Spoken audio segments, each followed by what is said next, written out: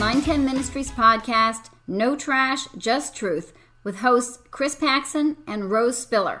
At Proverbs 910 Ministries, we are dedicated to taking out the trash of false teaching and replacing it with biblical truth. Welcome back. Chris, you know, there's parts of the book of Daniel that can make your head hurt. Yes.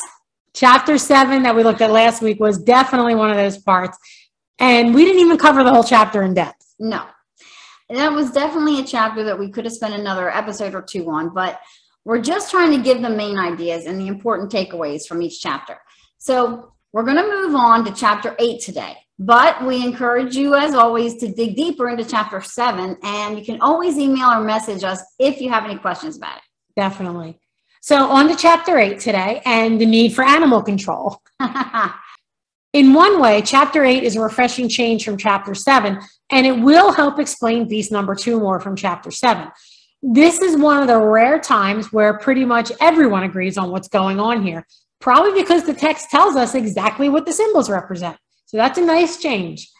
A lot easier when it does that. Absolutely. Before we dive into the text, though, we want to point out that the chapter starts out in the 3rd year of King Belshazzar's reign. So if you've been keeping track, you know that means chapter 8 occurs 2 years after chapter 7, but still before chapters 5 and 6. And we're going to skip around a little again in this chapter, just like we did with chapter 7, because it just helps make things clearer. Yeah. After stating the time the events in this chapter take place, Daniel tells us that he had a vision while he was in Susa, which is the capital of Persia. He says this in verses 3 and 4. I raised my eyes and saw, and behold, a ram standing on the bank of the canal. It had 2 horns, and both horns were high, but one was higher than the other, and the higher one came up last. I saw the ram charging westward and northward and southward. No beast could stand before him, and there was no one who could rescue from his power. He did as he pleased and became great. So this is the first part of Daniel's vision. He sees this ram that has 2 long horns, charges towards the west, the north, and the south. Nobody could stand against him, and he did as he pleased, and he became great. Later in the chapter, and like we said, we're going to skip around, the angel Gabriel interprets the vision for Daniel. After Daniel falls into a deep sleep with his face to the ground, Gabriel tells him, get up so that he can interpret all that he saw for him. In verse 20 of chapter 8, Gabriel tells Daniel, as for the ram that you saw with the 2 horns, these are the kings of Media and Persia. It wasn't a stretch to use a ram to represent the Medo-Persian Empire. Ammianus Marcinellus, a 4th century historian, stated that it was customary for the Persian ruler to wear the head of a ram as he stood at the head of his army, and also that the ram was the national emblem of Persia. A ram was stamped on the Persian coins as well as on the headdress of the Persian emperors. Sounds like the ram is a perfect animal to represent Medo-Persia. Imagine that. God got it perfect. Notice the ram Daniel saw charged towards the west, the north, and the south, but not the east. The Medo-Persian kingdom had waged war to win territories to the west, the north, and the south, but it didn't have any conquest to the east. Pretty cool. Mm-hmm. To quote Adam Clark, he says, the principal theater of their wars, says Calmet, was against the Scythians northward, against the Greeks westward, and against the Egyptians southward, end quote. Okay, on to the next animal that Daniel sees right after the ram, beginning in verse 5. As I was considering, behold, a male goat came from the west across the face of the whole earth without touching the ground.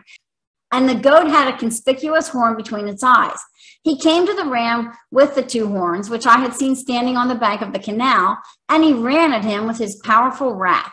I saw him come close to the ram, and he was enraged against him and struck the ram and broke his 2 horns.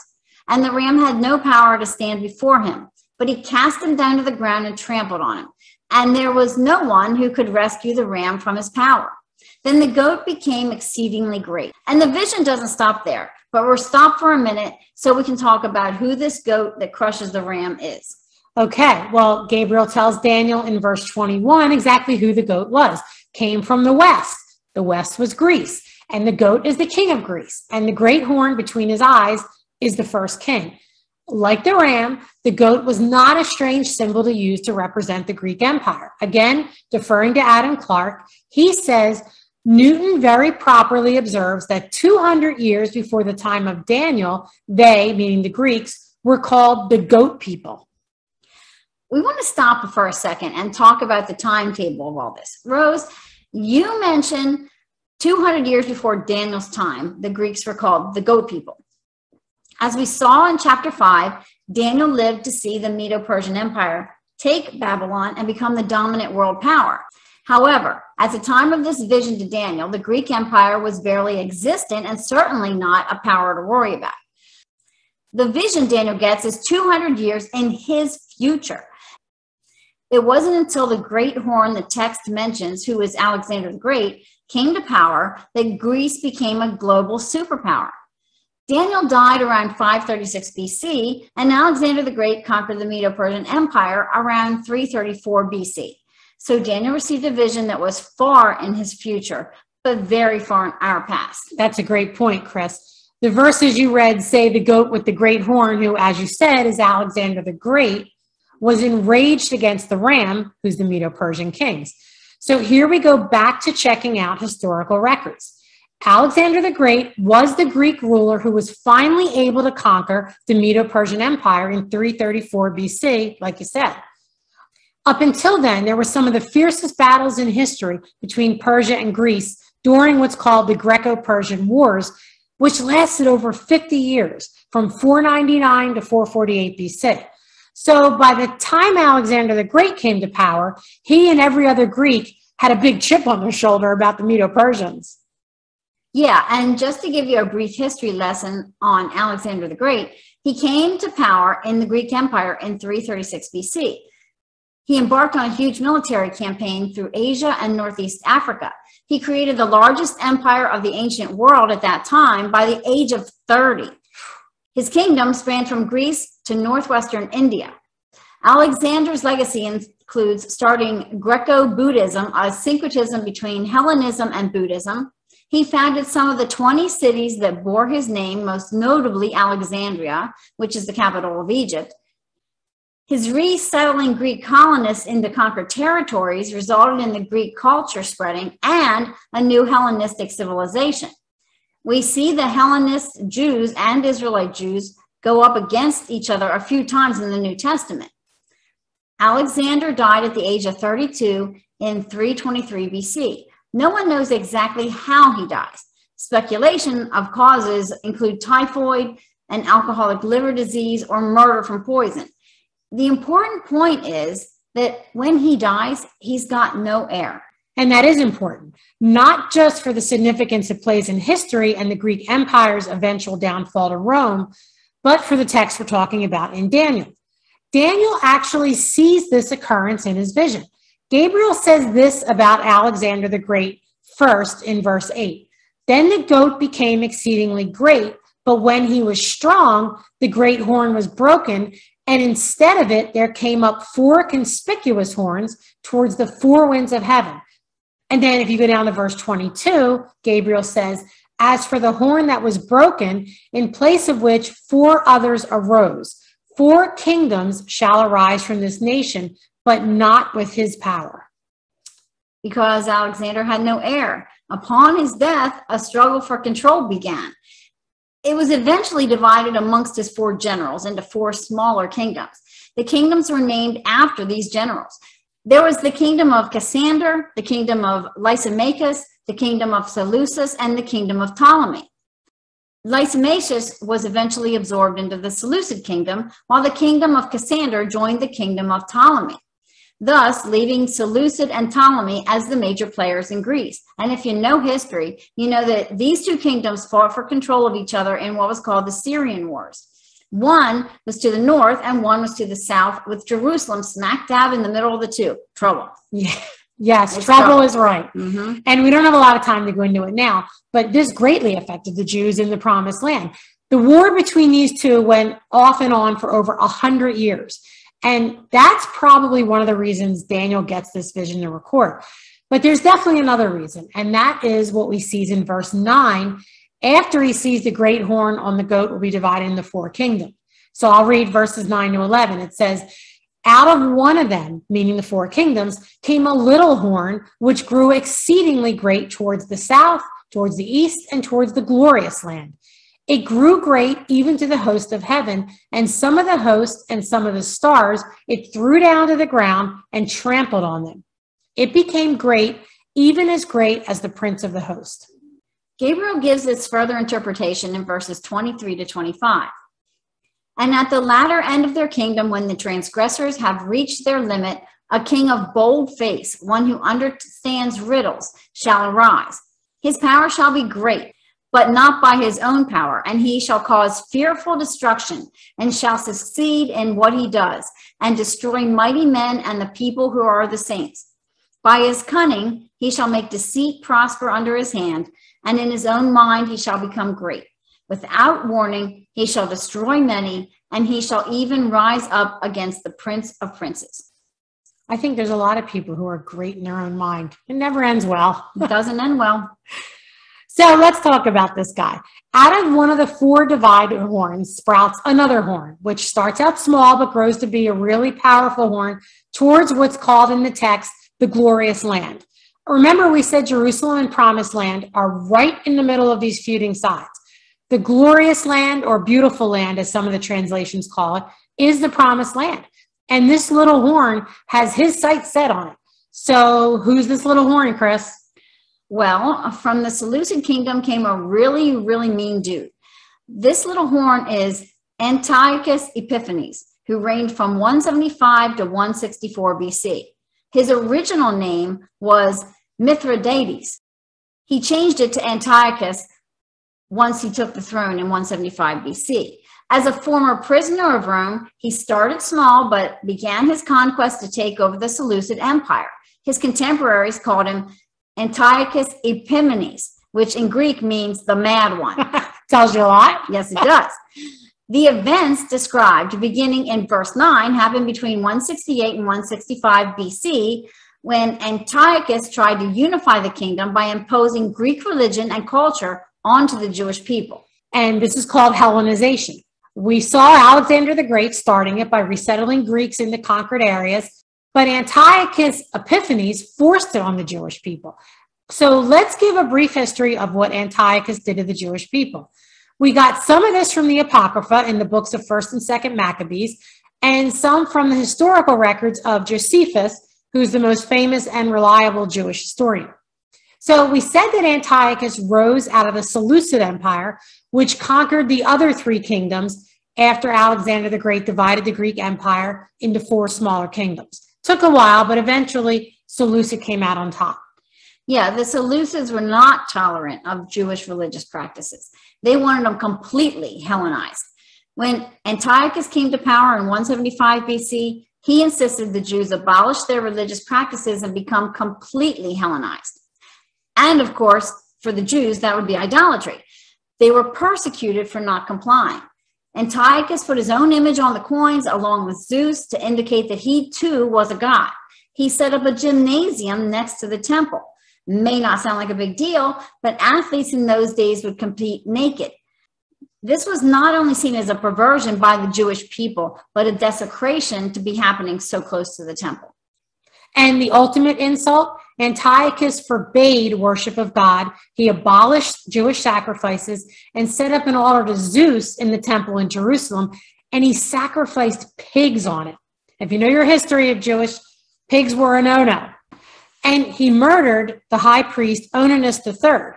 After this, the people revolted, and the Maccabean revolt began, led by Matthias Maccabeus, who was a Jewish priest, and his 5 sons. And just an interesting note, it was during the Maccabean revolt that Hanukkah has its origins. Verse 13 of chapter 8 gives us a snapshot of one of the persecutions the Jewish people endured. It says, "Then I heard a holy one speaking, and another holy one said to the one who spoke, 'For how long is the vision concerning the regular burnt offering, the transgression that makes desolate, and the giving over of the sanctuary and host to be trampled underfoot?' And he said to me, 'For 2,300 evenings and mornings.'" Okay, so this is a little hard to understand, so let's unpack this. What Gabriel is saying is that Antiochus will forbid the daily sacrifice the Jews gave to God every morning and every evening. Gabriel said it would last 2,300 evening and mornings. And we're going to talk about what that means in a minute. But first, let's talk about why this is happening. Why would God allow Antiochus to rise up and oppress the Jews, forbidding them from worshiping God, sacrificing to God, and worst of all, allowing Antiochus to desecrate the temple of God? Well, Chris, verse 12 gives the answer. It says, and a host will be given over to it together with the regular burnt offerings because of transgression. And it will throw truth to the ground, and it will act and prosper. And the text isn't super clear here, so let's dig in further. When we line this up with Ezra and Nehemiah, who tell the story of when the captives came back, we see what rebellion the Israelites are guilty of. They were to reinstate the practice set forth back in Exodus of sacrificing a perfect, spotless lamb to God in the morning and evening.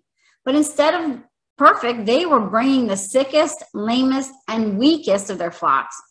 God's telling Daniel in this vision that because of this, he's handing them over to Antiochus. Matthew Henry says this about it. God would not have permitted it if his people had not provoked him to do so. It is by reason of transgression, the transgression of Israel, to correct them for that Antiochus is employed to give them all this trouble. The great transgression of the Jews after captivity, when they were cured of idolatry, was a contempt and profanation of the holy things, snuffing at the service of God, bringing the torn and the lame for sacrifice, as if the table of the Lord were a contemptible thing. And therefore, God sent Antiochus to take away the daily sacrifice and cast down the place of his sanctuary. So, harsh punishment, deservedly, but harsh. And the punishment was going to last 2,300 evenings and mornings. So there's two ways this can be interpreted. First, there were 2 sacrifices per day, morning and evening. So if this is 2,300 half days, that would be 1,150 full days, which is just over 3 years, which is a reference to the years 168 to 165 BC, when persecution by Antiochus was at its worst. The second interpretation is that it's talking about 2,300 full days. That would translate into just over 6 years and would be the period between 171 to 165 BC. That was the period of persecution by Antiochus, but also includes when Antiochus killed Onesimus III in 171 BC. Onesimus was the last high priest. He was killed because he refused to sell out to Antiochus and refused to be his puppet. So whether the 2,300 mornings and evenings is 3 years or 6 years, the temple was desecrated during that whole time.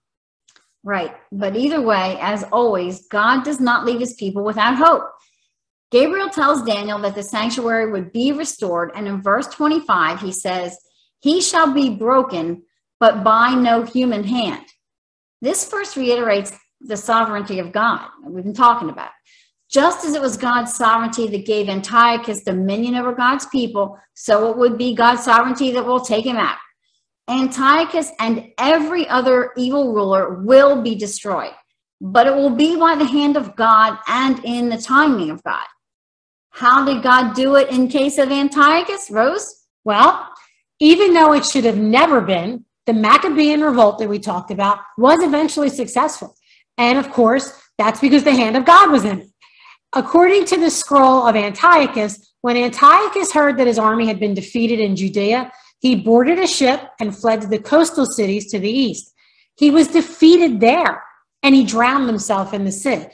Remember, the angel told Daniel that Antiochus would die, but not by any human hand. And that is pretty cool. That's pretty cool. So after Antiochus died, the Seleucid kingdom began to crumble and was defeated by Julius Caesar, as we saw last week.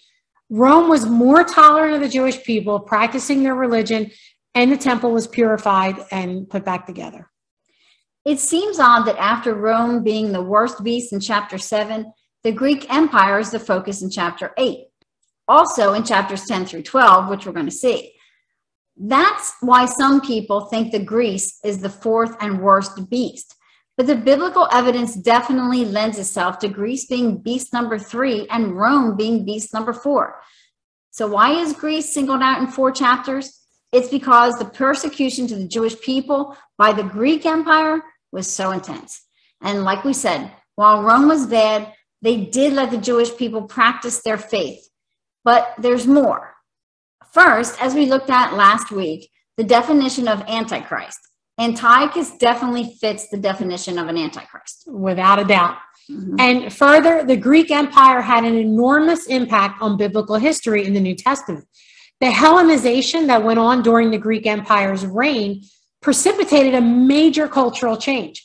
For one, during this time, 72 Jewish scholars translated the whole Old Testament into Greek.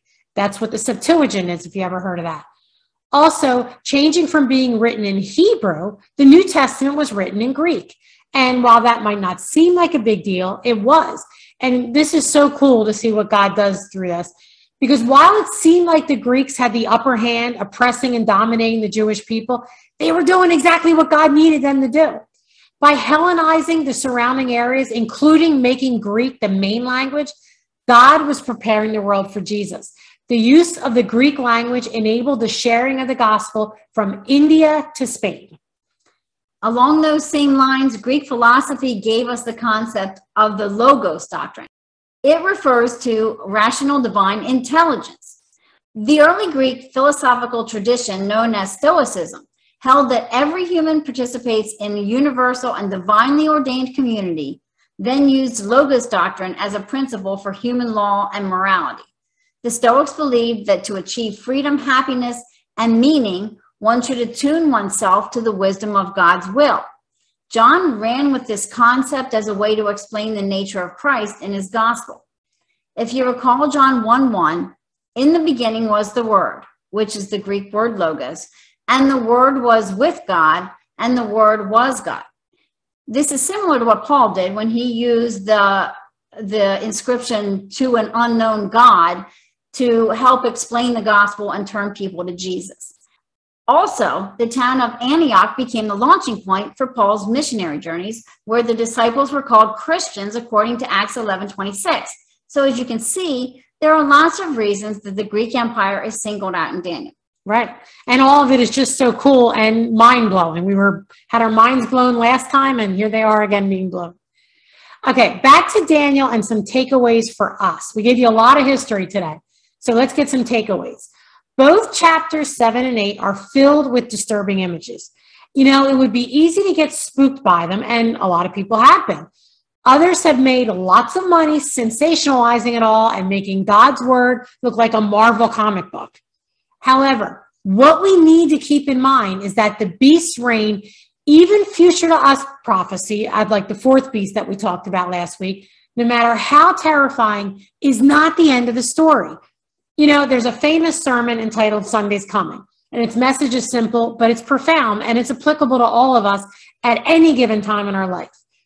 It might feel like Good Friday right now. You know, things were dark on Good Friday. There was no more hope. The only sign of hope had been killed. And we might feel like that sometimes. We might feel like the apostles wanting to hide in a locked room and never come out. We might feel like we've gotten it all wrong and maybe God isn't working for our good. Maybe he's not even around.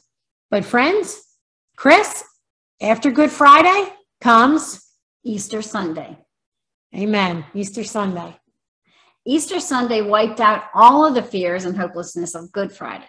It showed that God had always had every circumstance well in his hand and was using everything to accomplish his plan and always had our good in mind.